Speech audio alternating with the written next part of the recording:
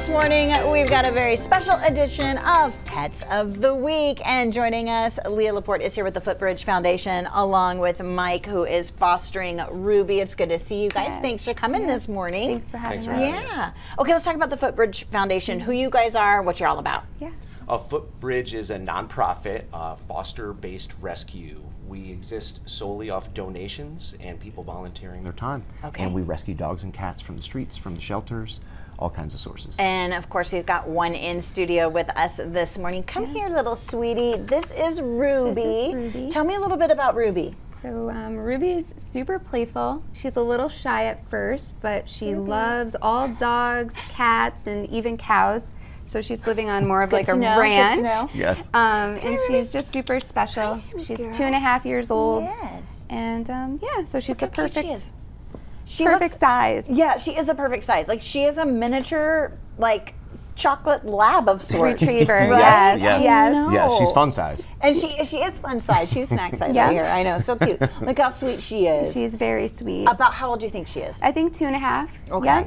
And so here's the thing about animals that you adopt from the Footbridge Foundation. Because you guys are foster based, all of these animals have been in a home. They've been socialized, which is fantastic. Yes. Yeah. Tell me a little bit about why you guys foster.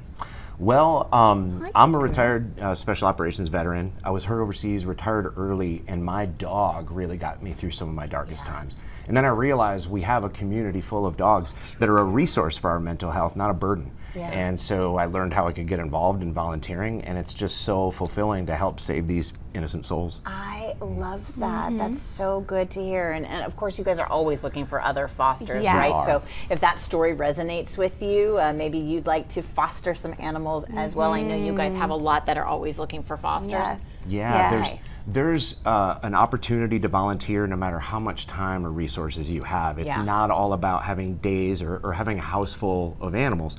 There's things like sharing posts, creating social media posts, and things like that. So I definitely would ask you to reach out if it touches you. Good deal. I love that. Okay, let's talk about some events, because we've got some adoption events happening. Yeah, we have this Saturday at 281 in Bitters. We at PetSmart from 12 to 3, and then we have a fundraiser going on with a photo shoot from Anthony Garcia.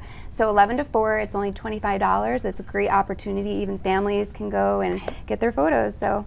Okay, so guys, take a look at your screen. If you are at home, we've got that special adoption event happening this Saturday at the PetSmart on 281. And of course, if you can donate, if you'd like to know about becoming a foster, doing all of those things, you can find out more at footbridgefoundation.org. And again, Ruby is taking a little nap. She's so sweet, so cute, so docile. She's like, I think she wants to stay with you, Mike. I don't know.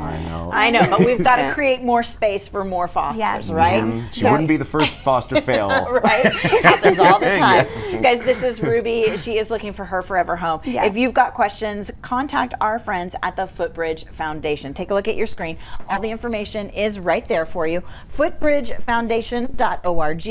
You can also find them on social media as well. Just check out Footbridge Foundation.